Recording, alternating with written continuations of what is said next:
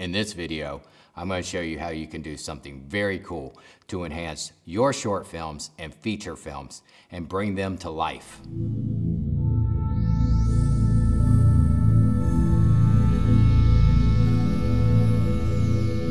Now, before we go any further, please hit that like and hit that subscribe button. It really helps the channel out. And now let's get into showing you something very cool. Looking for different types of camera angles and camera shots, that's what being a director of photography or cinematographer is all about. Now there's other aspects to it, of course, lighting and composition, things of that nature, color palettes. But finding cool angles to work with within your films, that's what it's all about. And I'm going to show you an easy trick that you can do today. Now I'm going to use the Blackmagic Micro Cinema camera because it's one of my favorites, and the RAW and the ability to shoot 60 frames per second. So that's what we're going to do. We're going to shoot in Cinema DNG RAW, and we're going to shoot at 60 frames per second. And we're going to use this Samyang 14mm lens with a Metabone speed booster, and that's the times 0.64 speed booster. This isn't my favorite lens, but I do like it's kind of lightweight. It's a cinema lens, and it goes up to a 3.1 f-stop, and that's where it stays. So not going to be the greatest in low light conditions, but we're going to light this shot up. You've probably seen this trick in a lot of your action films, and you're like, oh, how'd they do that? How'd they get the camera there? Or maybe you haven't, and I'm going to show you what you can do to enhance maybe your action films or horror films. You can do this with many different types of cameras, but what you really want is something small and compact. I'm partial to the Blackmagic cameras, and that's why I'm going to use this, because if I do shoot a short film or a feature film, I'm probably going to use a Blackmagic camera for my lower independent budget films. But you can use anything you want. And you can use even a GoPro, something so small. This would be much simpler with a GoPro. It's just I don't like the look of the GoPros and I don't like the color, so I want to have the ability to color correct and shoot in RAW. That's why I'm going to use this camera. Doesn't mean that's what you have to. I'm going to take a toy gun and I'm going to connect this camera to this toy gun and show you guys some cool shots. First thing I'm really going to need is I need some rigging. One of the things that's going to be beneficial to me in this build is having a camera cage. So I do have a camera cage on the Blackmagic camera. That's going to give me all kinds of 1/4 and 3/8 holes to rig whatever I want to rig to this camera. It's not a must, but it's better if you do have a camera cage with your camera.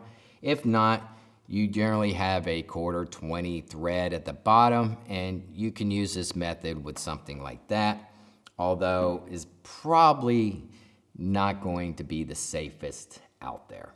But there's hot shoe mounts and other things like that, so you can use a hot shoe mount with a thread, 1/4 thread, and you connect all like that. This is just what my rig's gonna look like today, and you have to build your own rig based off that and the materials that you have. One of those being, this is like a baby pin with a 3/8 to 1/4 thread on it. You find these in most on Amazon and anybody that sells stands and photography equipment. This is mostly a photography piece, but it's good for us. We can use that. And we are going to use just a basic magic arm that you can also find on those same websites. You probably have one laying around if you have monitors out there that you put onto your cameras. And you can definitely use this in many different ways besides microphones and monitors and maybe audio equipment. That's why I use most of this for. Or you might have a GoPro clamp. This is just a basic clamp, which is pretty strong, that you put your GoPro on with a thread mount. It has the standard locking GoPro adapter there with the 1/4-20 mount. You can use something like that on one end of this, or you can just do that and attach it to your camera. I'm not going to use all of this, so we'll move on. Another cool thing I have is this long magic arm. This one I don't know where you may find. If you look around on Amazon, you might find something like this, but it has multiple functions. So it's got your 5/8 baby pin here. It's got your 1/4-20 thread here. And then on the opposite end, it has a 3/8 female thread and also another 5/8 baby pin. And you loosen this guy up and it'll twist and turn in all many different shapes, angles, and forms. This is what I'm going to use because this is going to help me set the camera angle that I really want. And again, you can adjust this in many different ways.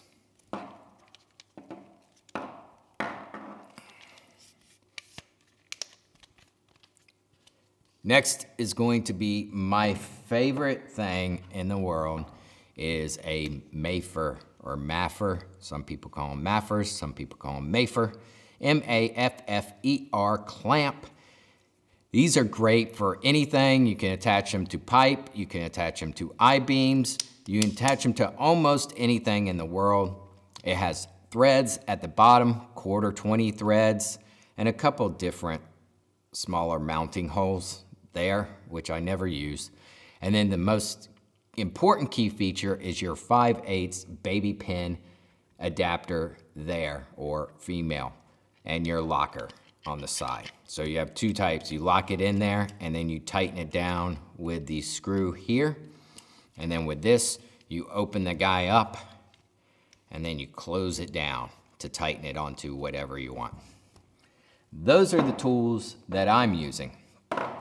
Now, how am I going to build this? Well, I've already kind of adjusted this. So I'm just gonna put it together and you can kind of see how I did. So taking the butt of this toy gun, I'm gonna put my clamp on there and slide it back pretty much as far as it can go and tighten it down. I'm not gonna go too tight with this because the one thing you don't want to do is crack this toy. And then this is a ratcheting handle here that I will do something like that just to tighten it down. And then I've already kind of fit this and angled it and slid this back part up some and back. I've already pretty much put this in the position and the angle that I like for the camera. And I did that all just for time, so you wouldn't sit here and see me finagle this thing and adjust it constantly. So I'm just going to tighten this down in one of those 1/4-20 threaded holes.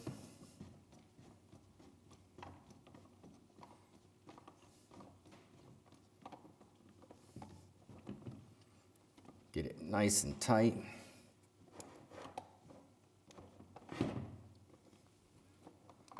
And then I'm going to tighten this. And then I'm going to do a little oomph on it. Give it a little oomph. Make sure everything is tight.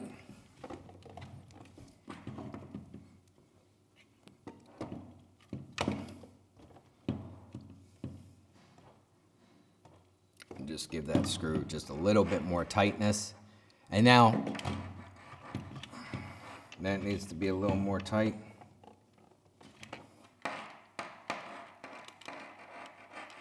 Now everything's pretty tight and connected.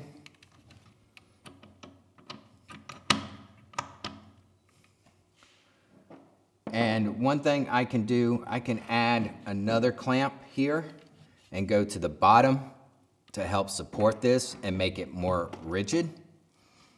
So maybe I do that also. And here we go. I'm going to loosen this. I'm going to pop that baby in. I'm going to use a magic arm instead on this one. A more simpler magic arm. Put the baby pin in there, tighten it down, give everything a nice twisty twist, make sure it's tight, and then I can connect this at the bottom of my weapon.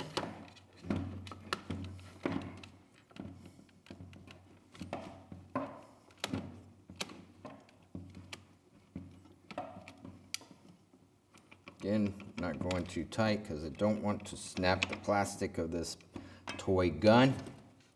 If you have a better gun out there, by all means, you'll have a much easier time. But for this is the only gun I have. It's this cheapo guy.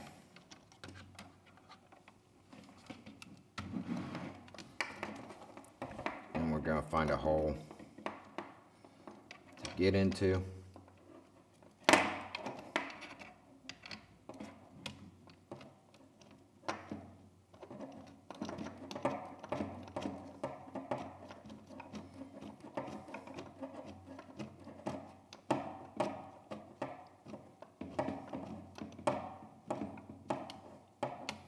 Nice and tight. Tighten the magic arm.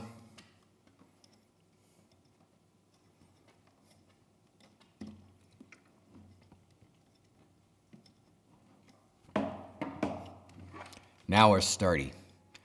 And now we're gonna go take some shots and see what kind of cool effect we got with this.